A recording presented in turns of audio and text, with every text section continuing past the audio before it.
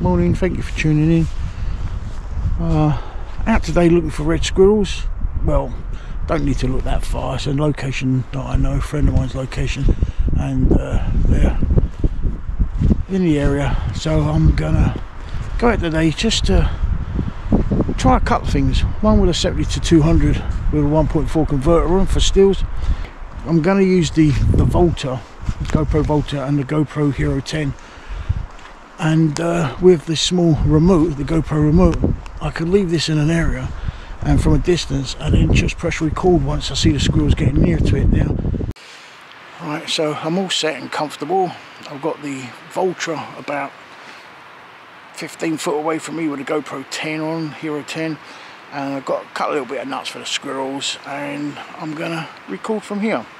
So with the Voltra and the Hero 10, the Voltra will give it 4 hours battery life as well, maybe even longer, 6 hours, but got nothing to worry about. I've got some squirrel feeding places over here which I'm going to use a 70-200 to take some nice shots with, but for video with a GoPro, just going to use this remote with the video and see how we get on. So I'll get back to you later on and see how we get on. It's getting a bit cold, snow on the hills, but it's great to be back out again.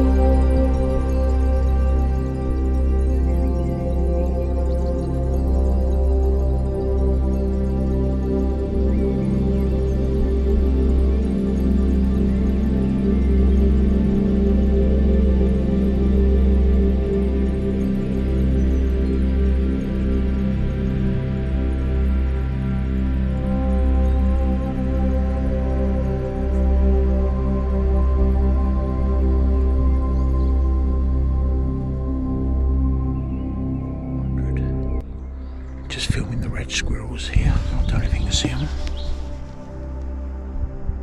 Red squirrels. I'm quiet because I've got them here. I'm just going to use the 70-200 Mark II.